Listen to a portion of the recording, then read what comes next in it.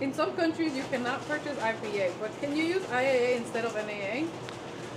So you can interchange hormones. So for example, in this case, you cannot use IBA or NAA. I believe the reason why they cannot get those in countries like Germany or many other countries in Europe is because those are synthetics. Those are synthetic hormones, and you are only allowed to use natural hormones. So you use something like IAA or some other hormones that are natural. Yes, you can substitute IAA instead of IBA. The only thing that you have to do different is that you have to add the hormones after you have sterilized your media.